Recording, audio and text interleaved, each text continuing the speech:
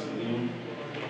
My name is Courtney Campbell, and I'm the Hunter Professor of Religion and Culture in the School of History, Philosophy, and Religion.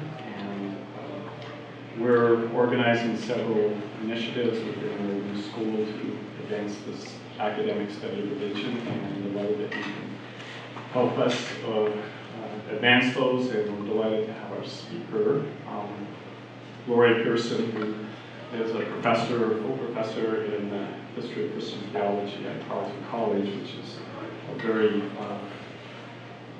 very strong, very reputable liberal arts college in Minnesota, one of the best in the nation. Professor Pearson has interest in the modern philosophy of religion, in social theory, race, and feminist thought. And her research has focused primarily on concepts of religion, modernity, and the secular in 19th century Germany. She's the author of Beyond Essence, Ernst Troeltsch as Historian and Theorist of Christianity, and co-editor in 2004 of The Future of the Study of Religion. And currently, and the reason that I was most interested to have Professor Pearson with us is she's working on Marianne Weber, the spouse of Max Weber, who I came into the field of religious studies knowing through Max Weber. Didn't know the influence of Marianne Weber, so Professor Pearson is exploring the ways that Marianne Weber used cultural and political debates about women's rights, turn of the century Germany, 20th century theories of religion, and social order. And so please join me in welcoming Professor Pearson.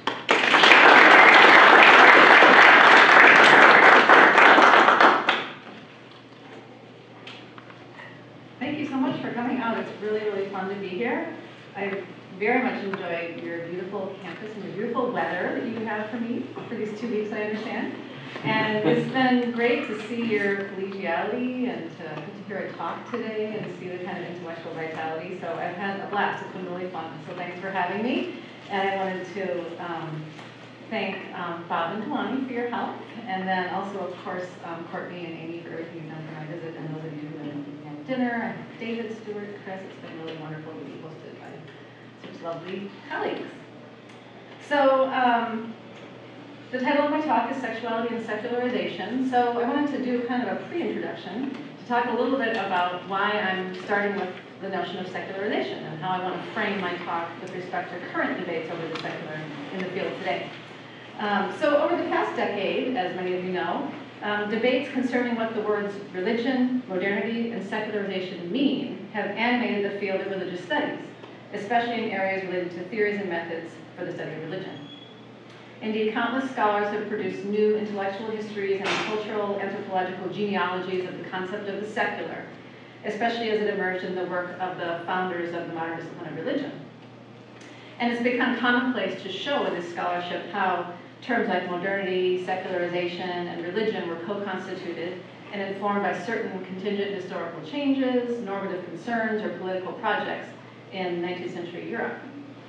And as a sort of, to put it out there in the simplest terms, what came to be called much later, by the mid-20th century, the secularization thesis was the claim that as societies modernize and institutions are organized and controlled by rational and calculable bureaucratic principles, and perhaps marked by increasing individualism, religion finds its place in the private sphere, in the realm of feeling and individual belief, and ultimately declines. And this thesis, as you know, has been all but debunked now. And my purpose is actually not to dwell on the thesis itself, because the scholarly interest has shifted from an attack on this thesis to an analysis of the values that helped produce it and the cultural context in which it emerged. And categories then, like the modern, the religion, and the secular, came to be defined at a particular moment in Protestant European intellectual context. And so, as Tomoka Masuzawa in The Invention of World Religions puts it, the generic category of religion, as used today, arose at a particular time in Europe when it seemed to be declining among educated, self-consciously modern elites, and began to take on. Can you hear me? Okay. Began to take on a particular limited shape and function. Here there emerges a definition of so-called religion that reflects a modern liberal Protestant model, and that is shaped by efforts to define and understand the modern world, or what modernity itself means. So this definition as generic starts to be associated with religion as individual belief and linked to processes of modernization, and presented as generic but having a Protestant provenance. And then conversely, religion, therefore, also looked differently among those who were unlike these Europeans, whether so-called primitive or pre-modern or Eastern Oriental, etc. So this discourse is being interrogated. And so scholars like Masuzawa and Talal Asad and many others have produced these important analyses of the co-constitution of these categories. And mostly by drawing on tools, intellectual tools, related to the study of colonialism, Western cultural imperialism, and empire. And so I would like to suggest that gender concerns were also influential for the development of intellectual categories that were formed at this time, in my case around 1900 in Germany. This time that was so central for the shaping of the modern disciplines of religion and sociology. Indeed, I argue, looking at the specific cultural and political debates about marriage, the family, and sexuality in Germany around the turn of the century helps us complicate, and in some cases correct, how we tell the story about the origins of our discipline, and how we understand the meaning of the intellectual categories that shape our interpretation of religion up to the present day. So I carry out my analysis by looking at a forgotten female theorist of religion, Marianne Weber, a figure who remains largely unknown in the study of religion and whose work has all but fallen into obscurity, especially in the American context. Today remembered as wife of Max Weber, Marianne Weber was quite well known in her own time as an influential public intellectual and the leader of the moderate wing of the women's movement in Germany in the early 1900s. So before I tell you more about her life and work, let me begin first with an anecdote and then a sketch of the cultural context in which the Webers lived, and I argue in which fundamental theories and methods for the study of religion were crafted in modern form.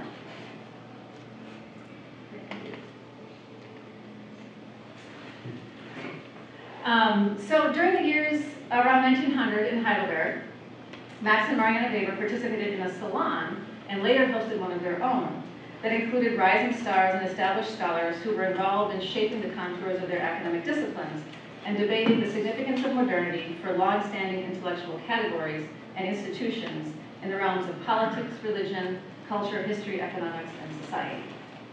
So scholars of classical philology, New Testament, Israelite religion, political economics, religion, philosophy, constitutional law, and the emerging discipline of sociology reflected together on political modernization, the rapid growth of modern capitalism, the rationalization of Western culture, and questions of social reform. So these circles, and this is a picture of the house where the Heidelbergs lived, and actually where the salon eventually would take place, and it's also the place where the Troeltsch family lived upstairs, the person I did my first book on, together overlooking the Neckar in Heidelberg. So these circles were a new kind of academic interaction and exchange among intellectuals, private gatherings where men, and eventually women, shared intellectual and artistic interests outside the status hierarchy of the old professoriate. The scholars in this circle took particular interest in the role of religion as a source of ethical orientation in the face of a perceived crisis of modernity. So it was for this circle, called the Eranos-Kreis, which is a friendship circle. I just did this because I thought these book covers were really kind of hilarious. But anyway, it was for this circle that Max Weber first wrote and delivered in 1904 his essays that would become The Protestant Ethic and the Spirit of Capitalism. So in this work, as is well known, Max Weber argued that the Puritans and other early modern Anglo-American Protestant groups, all of which he gave the term or the name ascetic Protestantism or Protestant asceticism, had a special relationship to the growth and success of capitalism, especially in America. Protestant asceticism, in a nutshell, provided the spiritual backbone for capitalism and enabled it to flourish.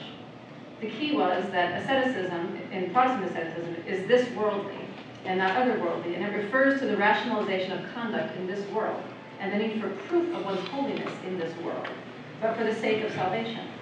So there's an urge to work hard in this world and yet not partake of the rewards of this world as evidence of one's holiness.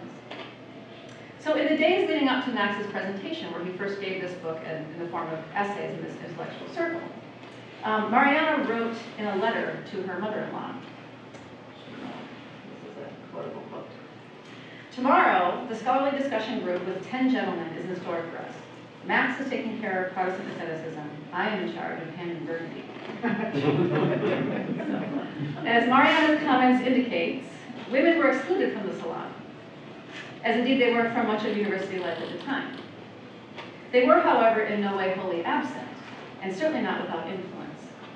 Marianne was, of course, physically present, though presumably overseeing the kitchen staff, as hostess, but was involved as a supporter of Max's career and promoter of his ideas, and as a well-known scholar in her own right who engaged in intellectual exchange with some of the leading members of this and other scholarly circles.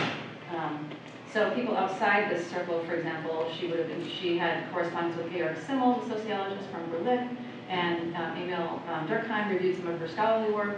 She was invited by a number of the leading Protestant theologians of the day, including Adolf Harnack and Ernst Troeltsch, to give various talks. So she was very much in dialogue with all sorts of scholars as a part of this intellectual circle. So during this time, Marianne Weber's research on religious and legal norms concerning women and the family made an important contribution to these discussions of this intellectual circle. She not only drew upon and helped shape abstract categories about domination, authority, and the nature of religion itself, but also used her research to call for the reform of Germany's marriage laws and to weigh in on cultural questions about sexual morality and the rights of women and children. So indeed, the question of women's emancipation was in the air, and was therefore among the features of modern culture that these scholars grappled with, along with other themes related to social reform and labor. Finally, woman, as an abstract category, and other related categories, family, eroticism, marriage, were present as conceptual tools in the analyses of the ethos of modern culture, which was often perceived by these male scholars as undergoing a crisis or engulfed in some tragic situation, shaped by the alienating influence of bureaucracy or rationalization on human interactions, and the loss of sort of genuine subjectivity, which is often portrayed as female, versus objectivity or objective community, which is read as male. So these academic circles then were located in a cultural context marked by experimentation, cultural innovation, ideological clashes, and new calls for emancipation, such as that made by the women's movement. New ideas also about sexuality, aesthetics, and culture clashed with definitions of so-called old institutions and values. An experimental countercultural elite or avant-garde in Heidelberg and other cities at the time called for a new ethic of sexual liberation and erotic experimentation beyond the confines of the institution of marriage. And they became a controversial topic of discussion in Weber's and others in other intellectual circles. So at this time also with the adoption of the civil code, the system of private law in Germany in 1900, women were recognized as legal persons, no longer needed consent to work and had legal ownership over their earnings. But otherwise, however, this new civil code preserved the husband's and the father's authority over his wife and children and made divorce much more difficult for women to initiate. And in the face of this new code, which was largely opposed by the women's movement, scholars and political organizations grappled with controversial questions about changing roles in institutions, including those having to do with women's emancipation, sexuality, abortion, and marriage law. So more broadly, the years around 1900 also saw the creation of large women's coalitions in Germany. And this is a gathering in 1904 in Berlin, the International Women's Conference. They'll talk about for a second later, at which Marianne Weber spoke, and also Charlotte Perkins-Gilman and various other women from around the world. So in 1908, legislation was passed that officially allowed women to congregate and participate in political meetings. And during these years, Marianne Weber and other leaders of the women's movement in Heidelberg, especially the spouses of the people in Max Weber's intellectual circle, organized lectures and started a women's legal council that addressed issues such as abortion. Despite this history, though, analyses of the origin of theories of religion and modernity largely ignore the debates over women's rights and definitions of gender, sexuality, and the family that were central to the period during which the modern discipline of religion was created. A consideration of Marianne Weber's works helps us see this gender dimension of our field and its categories. So before turning to these themes that I want to focus on in her actual writings, I would like to tell you a little bit more about her life, and especially with regard to her intellectual contributions and her political work in the women's movement.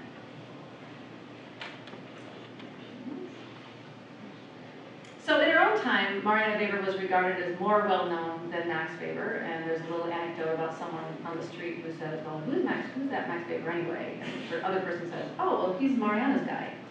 And so she was the author of 9 books and was a popular public speaker. She was also active in cultural and political organizations. In 1897, she started a branch of an educational organization for women. In 1902, she set up a legal aid office for socially disprivileged mothers and girls. And as I mentioned, in 1904, she traveled to America with Max Weber, her husband, and with Ernst Troeltsch to meet with a range of intellectuals and to attend the World's Fair in St. Louis. And there she visited settlement houses and other organizations working for the social welfare of women and girls in various cities, including Hull House in Chicago, where she met Jane Addams as well. And this is just an example of a typical kind of organization or place she would have visited when she was there in New York. So back in Germany, as I mentioned, in 1904, she spoke at the International Women's Conference in Berlin, along with lots of other intellectuals, including Charlotte Perkins Gilman. And there she gave 2 important essays, one, Marriage as a Vocation, and another, The Contribution of Women to the Social Sciences. At this time also, she was a popular speaker among kind of liberal Protestant ministers, groups of kind of educated ministers, at the invitation of Adolf Harnack, an important scholar of Protestant theology and New Testament in 1907. She was the first woman to deliver a lecture to the Protestant Social Congress, and she gave a talk called Principles of Sexual Ethics. So, she also became involved in official politics, and in 1919 she was elected to the State Assembly in Baden as a member of the German Democratic Party. It was in 1920 that she became president of the large women's organization in Germany. And after Max's death in 1920, she established her own intellectual circle, which this is a picture of, which this included actually large numbers of women participants, who actually, though few gave presentations, but there were a very large number of people who participated. And so, as I mentioned, over the course of her life, she wrote and spoke regularly and also edited many of Max's works that were published after his death, and published countless essays of her own also in popular women's journals. So, in 1900, the year that the new civil code was adopted in Germany, Marianne Weber began writing her major work and her most famous work, called Wife and Mother in the Development of Legal Norms, which was published in 1907. And it's this book that's going to be the focus of my remarks tonight. So in this massive work of historical sociology, Marianne Weber explores the gender ethic of civilizations and religions that she sees as contributing to the ethos of modern Germany, with an eye to the future of women's emancipation. So specifically, Weber describes and analyzes customs, laws, and norms concerning marriage, sexuality, prostitution, male authority, female submission and autonomy, and the status of children in what she calls ancient cultures and religions, including so-called primitive religions, Egyptian and Babylonian cultures, the early periods of Judaism, Islam, and Christianity, as well as Hellenistic culture and Greek religions, and the traditions of medieval Europe, the Reformation, and modern, mostly Anglo-American Protestantism and then contemporary German culture. And the book ends then with an explicit treatment and critique of the new civil code. So in my current research, I'm teasing out a theory of religion that I argue is at work in this major 1907 book. And specifically, I'm interested in how Weber creates a typology of religions that is deeply shaped by questions about appropriate sexuality and the proper path to the emancipation of women in regard to their relationship with men. So for this second half of my remarks now tonight, I'd like to look at 3 parts of this theory. So first, her analysis of so-called primitive religions and the relevance of this analysis for thinking about sexuality and domination. And this notion of primitive religion then becomes a foundation point for her kind of typology of different religions that should become the object of kind of comparative study. So second, her assessment of monotheism and its effect on the status of women. And finally, her vision of marriage and modernization, which becomes evident as she traces conceptions of gender authority, power, protection, and emancipation into the early modern period. So here then she takes actually special interest in the marriage ideals of Puritans, and begins then in some sense to sketch a story of modernization somewhat parallel and akin to what was sketched out in the Protestant Ethic and the Spirit of Capitalism, but this time with respect to marriage and the family, and therefore perhaps, depending on how we define the secular, kind of a precursor to some kind of theory or her own unique introduction into theories of secularization. So I don't have any more slides except for my outline theories. So looking at these and other elements of Marianne Weber's work, I suggest, helps us see that questions of gender inform the construction and the application of theoretical tools and distinctions that would shape the study of religion into the next century. Her work also helps us revise scholarly understandings of fundamental categories like religion, agency, tradition, and modernity. And our assumptions about how these categories developed, what they should mean today, shift if we think of them in relationship to these kinds of issues. So my first section then has to do with Marianne Weber on sexuality and so-called primitive religion. So chapter 1 of Weber's 1907 book is called Primitive Gender Relations and Legitimate Marriage. So in this chapter, she takes up competing anthropological accounts of the origins of male-female relations, including theories of group marriage, kinship structures, mother right, and matriarchy. One of her goals in this chapter is to refute the general idea picked up and elaborated by Friedrich Engels and embraced by many socialist and feminist intellectuals of an original state of gender relations that was free of male domination, or the flip side, that was predicated on women's authority or autonomy. The pattern in these other analyses that she's critical of was that private property, monogamy, and sexual regulation were the root of women's subordination and patriarchal oppression. So Marianne Weber develops her theory of gender relations in opposition to Engels' claims, and does not see these, allegedly in her view, female-centered primitive practices of sexuality as progressive calls for women's emancipation.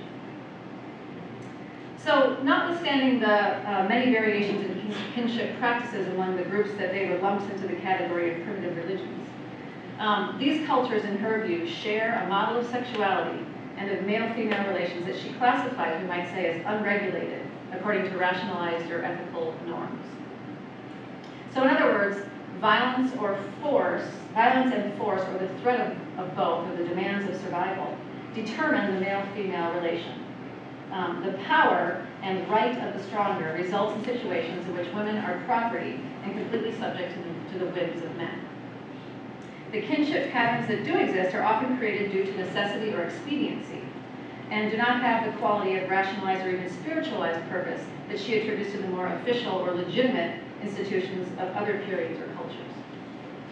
So Weber names the type of authority, and I suggest also the type of sexuality found in these groups, primitive patriarchalism.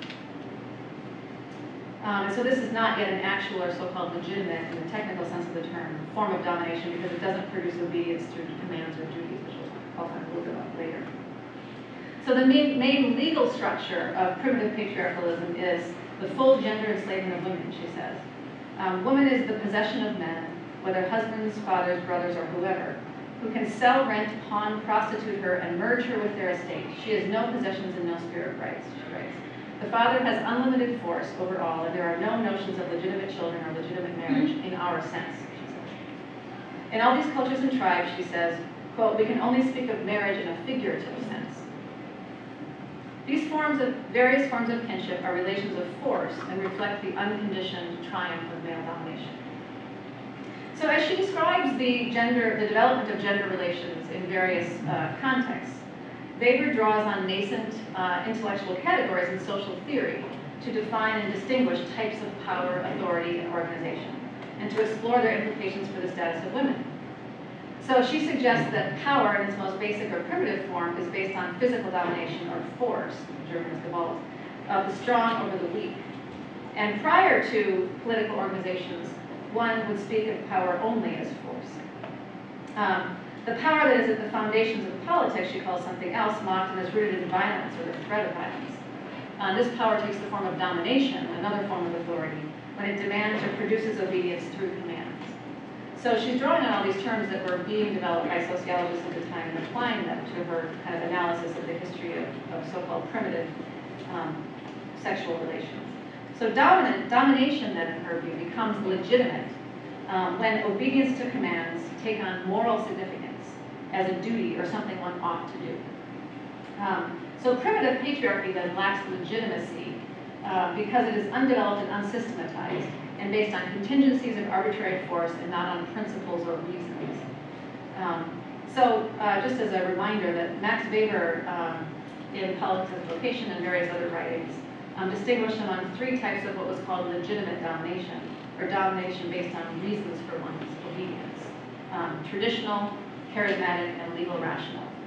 So patriarchal and patrimonial authority, and she's talking about patriarchalism as a category here, are forms of traditional legitimacy, insofar as obedience is based on the validity of the past, whether kind of age-old commandments or bloodlines or elders.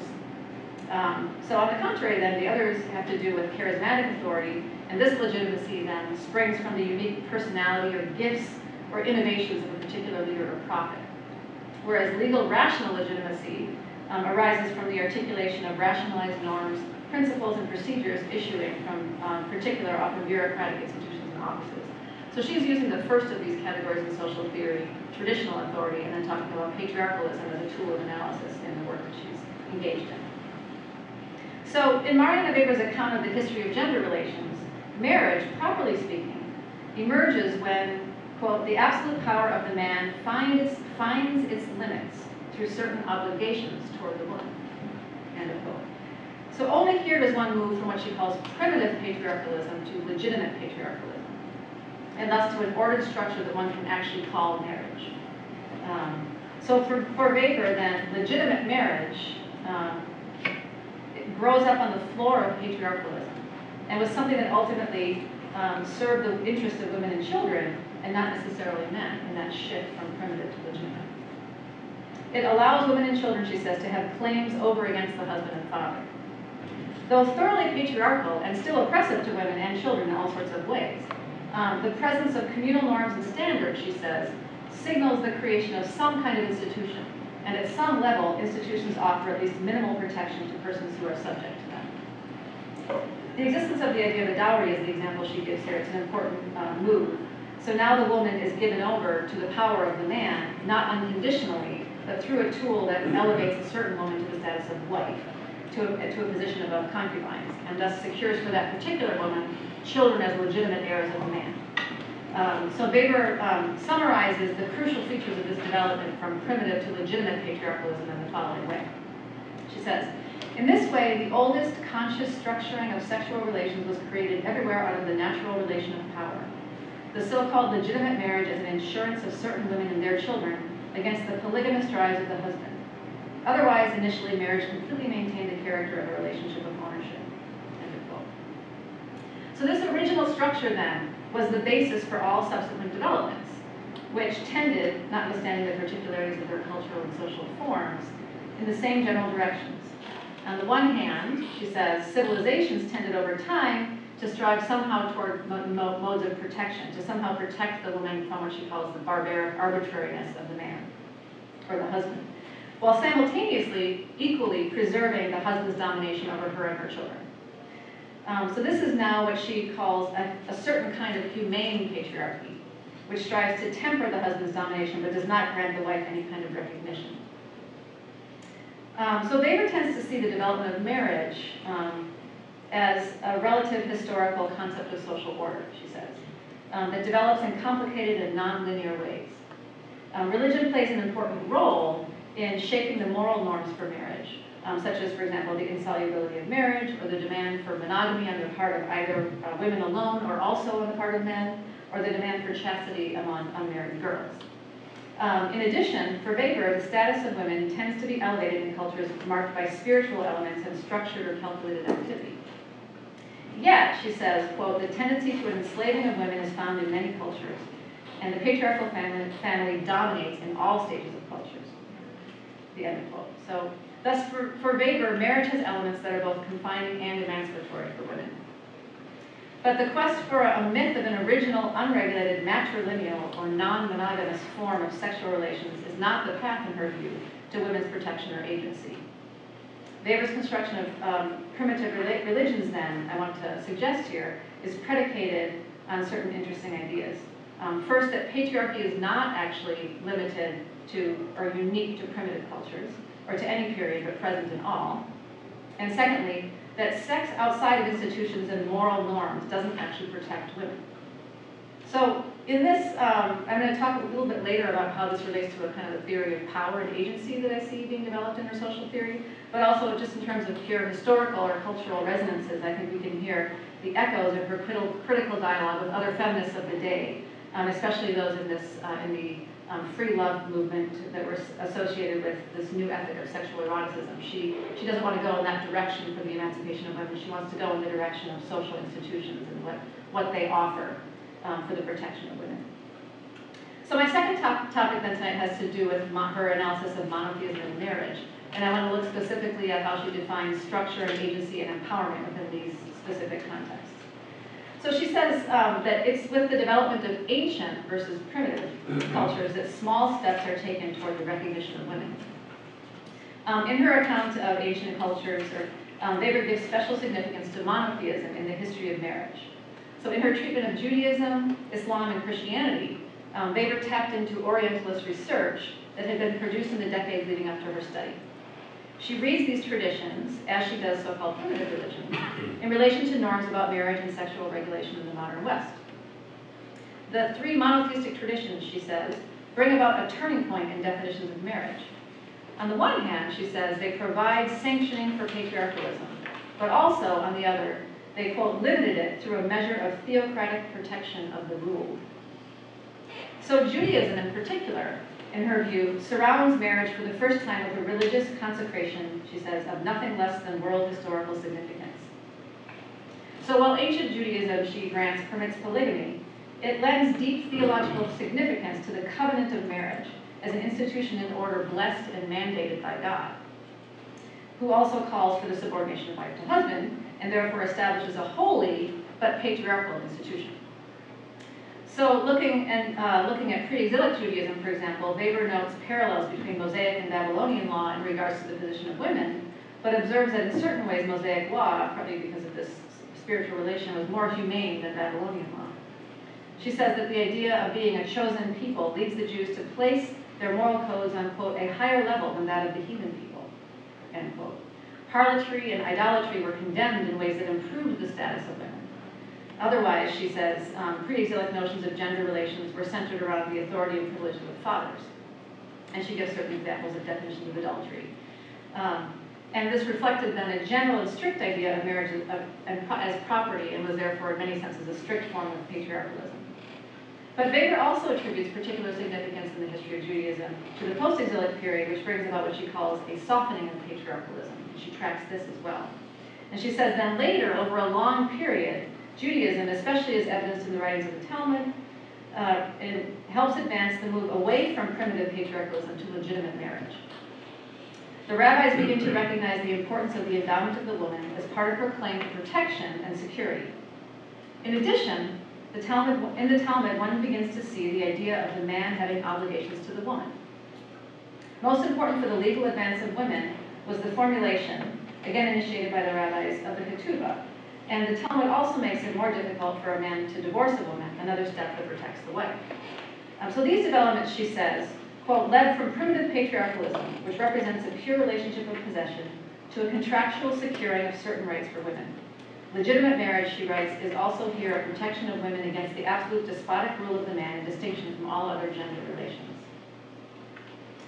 So similarly, in her treatment of marriage in Islam, Weber contrasts the primitive patriarchalism of the early Arabic tribes with the developments that occur at the time of the Prophet.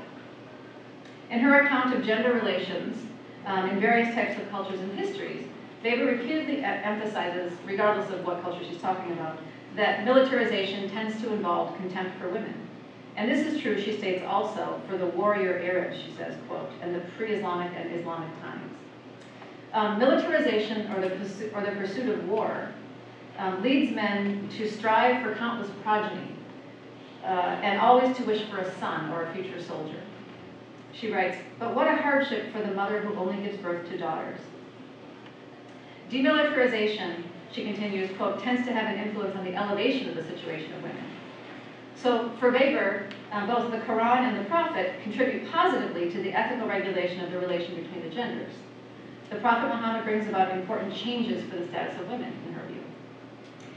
He first, she says, forbids the sale of children during pregnancy and helps bring about a revival that begins to regulate the relation of men and women, and therefore mitigates, very modestly, she notes, the vulnerability of wives and daughters. Muhammad's efforts to limit prostitution and demand chastity ultimately provide protection to women and girls.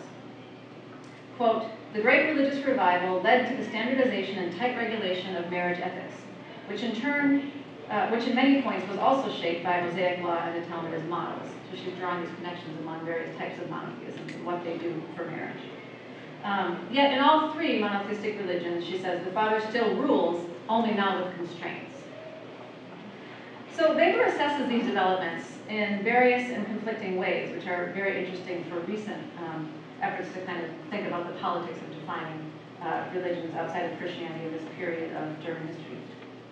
So on the one hand, as I'll discuss below, the consecration of marriage lays the groundwork for an ethical and spiritual form of the institution in which both partners are respected and called to an ethical relationship that's capable of recognizing and affirming the rights of women. In both Judaism and Islam, in Weber's view, the essential legal codes for marriage are based on, quote, religious revelation. This has its advantages, in her view. For, quote, the Quran values marriage highly and claims it, as does the Talmud, as a duty of each person, end quote. Yet, as mentioned, the consecration of marriage by God amounts to a sanctioning of patriarchalism at the same time that will exert its negative influence on women and that will leave the institution of marriage unchanged for millennia.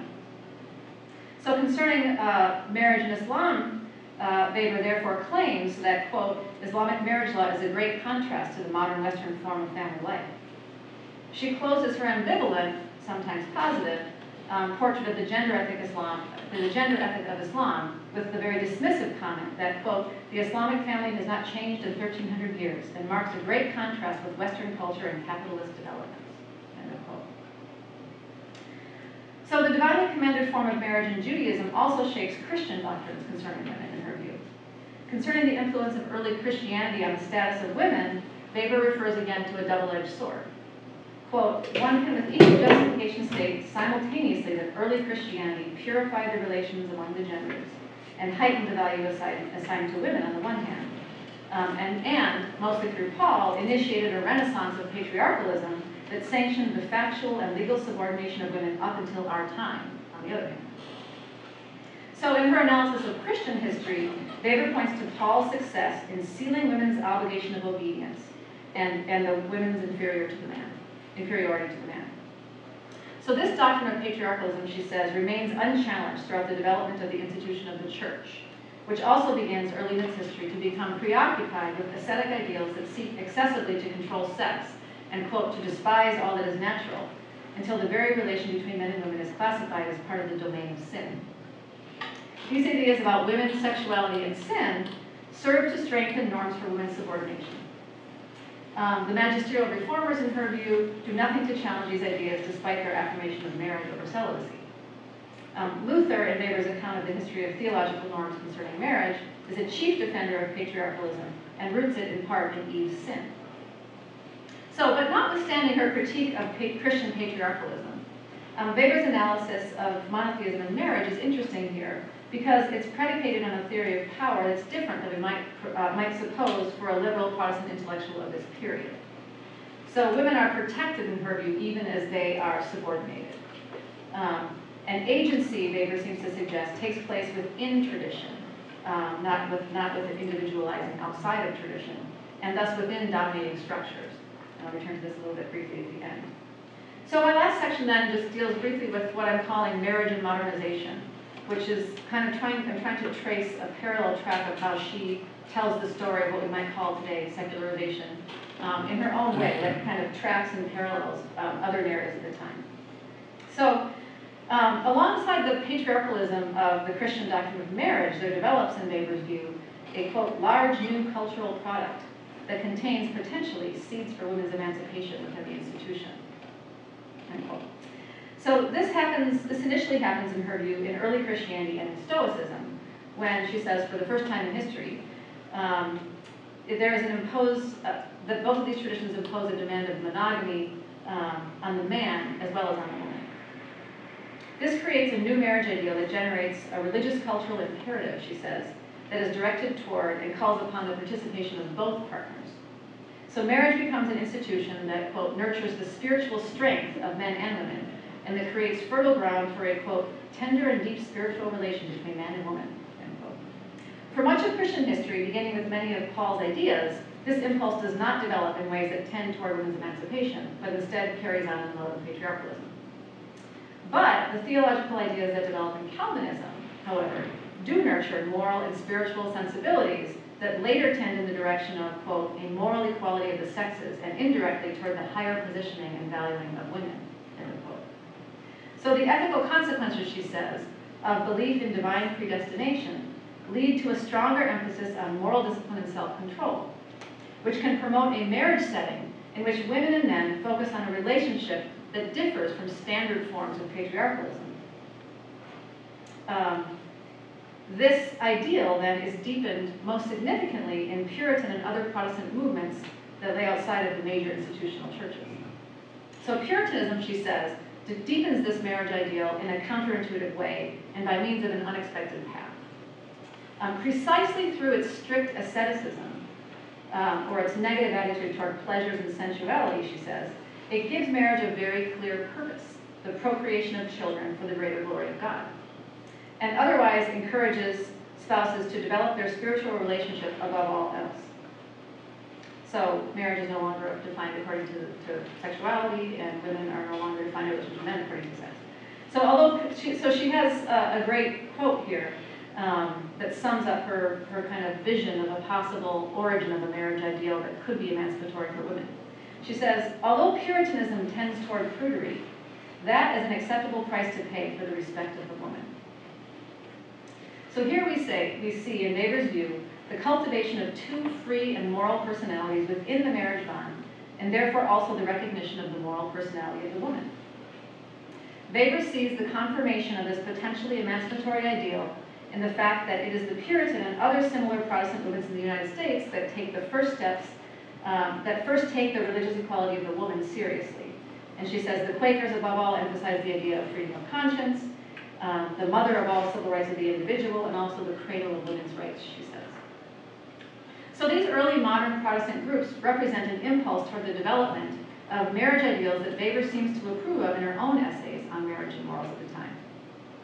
So modern marriage, in her view, should be, quote, a life's partnership that is founded on the affinity of souls and senses and on the desire for full responsibility as the highest ideal of human community that stands as an unshakable guiding star above the sexual life of civilized humanity, end quote. So this marriage ideal shares with Puritanism the focus on spirituality above mere sex drive and the desire to shape the personality of both partners. But, of course, it demands a host of economic, legal, educational, and political rights for women that are appropriate, in Weber's view, for a modern industrialized capitalist society. So Marianne Weber's vision for marriage and modernity again yields a model of religion that we might not expect from such a thinker, insofar as it doesn't look a lot like the portrait, maybe the caricature, of the modern conception of religion that we as scholars have come today to associate with the liberal Protestant theorists who helped craft that infamous generic category of religion. So here, a liberal theological interest in free personality is combined with a plea for the value of and need for virtues of submission and obedience. And these together create the free and moral subject. So I'm going to conclude now just by offering that I hope that by looking at these three features of Marianne Weber's theory of religion, that I've begun to problematize implicitly the assumptions that scholars have made about the origins and definition and content of the category of religion as we've come to critique it and use it in certain interventions about what it must mean today. So, and also as it was debated and defined during this important moment in the modern study of religion. So indeed, Marianne Weber did not associate religion, for example, primarily with belief. The distinction she's making among these groups had nothing to do with beliefs or so-called superstitions or superstitions behind rituals. They're really about social relations and notions of family and sexuality and communal practice. So she doesn't associate religion primarily with belief. She doesn't see it as unrelated to the public sphere, so it's not private. And she did not think that traditional authority had to be escaped for the sake of the autonomous subject. So I also hope that I've begun to show that scholarly analyses of modernization and secularization in Germany around the turn of the century were far from gender neutral. Gender, indeed, might be one missing link in scholarly understandings of the origin and rhetorical function of theories about religion and modernity today. Thank you.